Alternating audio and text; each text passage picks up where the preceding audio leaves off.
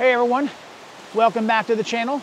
If you don't know who I am, my name is Ron from Lemelin Photography. I'm the primary shooter, weddings, families, high school seniors, and today I'm just taking a break from the everyday dilemmas of life and decided to go for a hike up to Bash Bish Falls. And one of the things I wanted to talk to you about is I wanted to do a video of how to do pictures for the groom and the groomsmen. So stay tuned for that.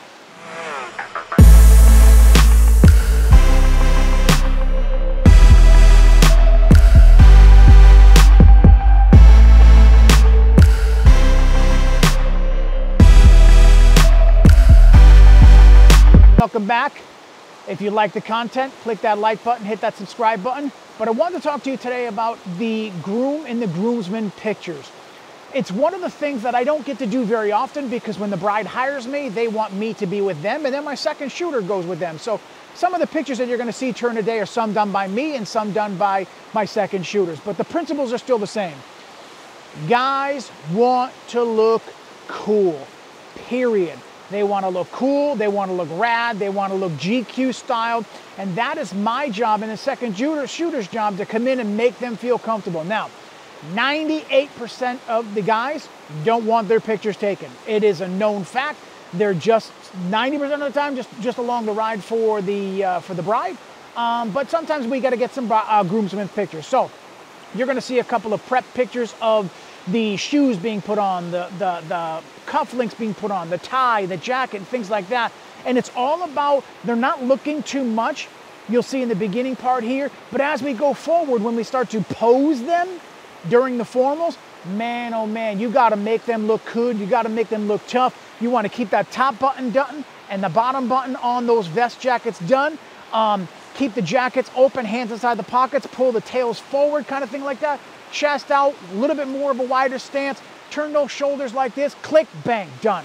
And what that does is that makes them, you turn around and show that to them, and it makes them feel that much better. A lot of times what I'll do is I'll do my Mighty Duck pose, where I make like a flying V. So groom in the front and then two, all the way back, and I have them go outwards like this, so it looks like a flying V, Mighty Ducks. And what I like to do is I like to make the groom the very big center point of it. So I'll put my 16mm on and I'll come in a little bit closer, kind of thing like that, focus on his eyes, and then get the groomsman just faded out in the background like that. It makes for a great shot. Along the same lines, feet wide apart, not too much like a jumping jack. Set them apart just a little bit, hands inside their pockets. Then I'll take the groom and I'll say, okay, I'll tell the groom, put one foot in front of the other and then go down like a catcher. So when they go down like a catcher, the other guys are still standing up in the background. The groom is the focus, and it just makes everything. And then I shoot really low, and then I shoot really high. You got to change the perspective, because when you shoot low, it makes the groomsman look and the groom look a little bit more inferior, a little bit more bigger. Not weight-wise, but bigger size-wise. Perspective when it comes to the groom's pictures and the groomsmen pictures are imperative. You don't want that straight-on shot. Hey, good, that looks great, click, done. You know, I like to make my groomsmen look and feel very rugged and very masculine.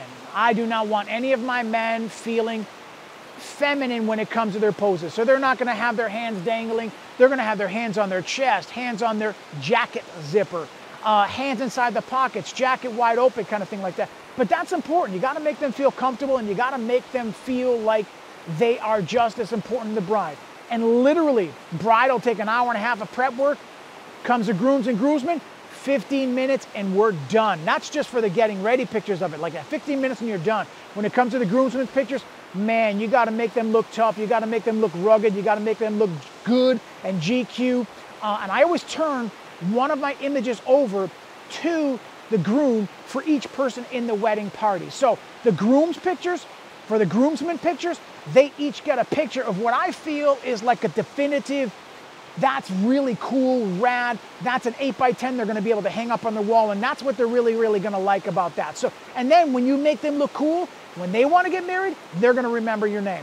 So keep it in mind when it comes to the groomsmen. Keep it short, sweet, very directive, but man, make them look tough. Make them look cool, make them look GQ, and make them look rugged. just do it. Lower perspective, 90% of the time is where I'm shooting from. Every once in a while, the mom is the ones that like, the straight on shots. It's the grooms and the groomsmen and the brides that like that lower perspective. So keep that in mind when it comes to doing the pictures for the groomsmen. So if you like this content, click that like button, hit that subscribe button. So this is all about how to shoot the groom and the groomsmen during the formal and the getting ready. So all the pictures were done by me or my second shooter, just to show you what I mean about perspective.